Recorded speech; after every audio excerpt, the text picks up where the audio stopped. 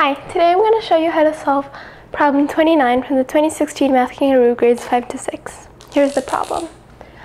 A little kangaroo is playing with his calculator, and he starts with the number 12 and multiplies or divides the number by 2 or 3, if it's possible, 60 times in total. Which of the following results can he not obtain? And then we have the results. So we can start looking at them and trying to see if we can obtain them or not. So the first one is 12. 12 is the number we start with. And we have to do something to it 60 times, but we could do, for example, 12 times 2 divided by 2 times 2 divided by 2, and so on, until we have 60 of these times 2 divided by 2's here, and each of those would just give us times 1, and that would leave us with 12. And 60 is an even number, so there would be 30 times and 30 divided, and so it would even out. And so now we can notice something here. If we take a number, any number, if we get to a number and we have an even number of operations left that we can do, we can get that number again at the end, just by doing something like multiplying by 2 and dividing by 2, or multiplying by 3 and dividing by 3. So really, we don't have to check if we can get to all these numbers by doing 60 things to it. We can just check if we can get to those numbers by doing any even number of things. Then we can fill up the rest of the things with just times 2 divided by 2.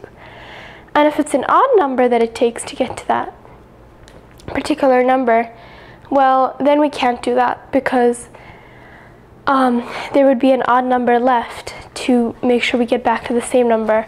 And just by multiplying by 2 or dividing by 2 and multiplying by 3 and dividing by 3, we can't get back to the same number with an odd number of moves. So let's start looking at this, 18.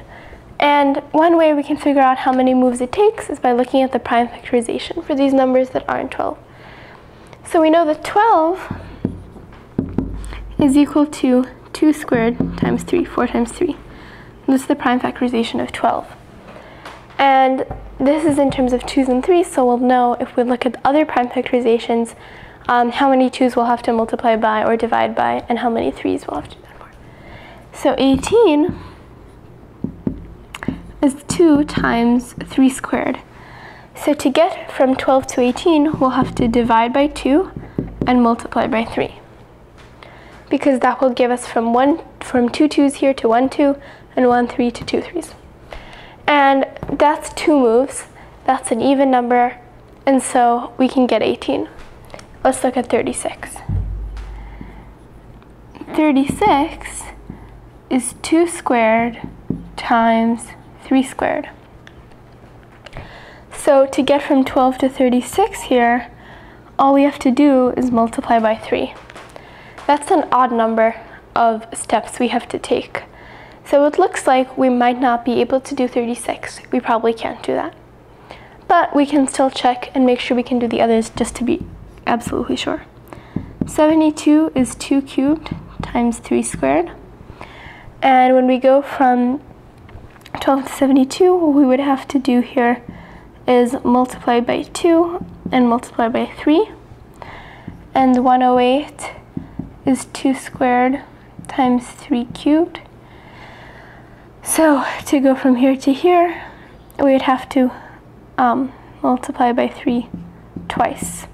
So that's 2 steps, that's 2 steps, and going to 18 is 2 steps. 36 is only 1 step, so we can't do that. Thank you.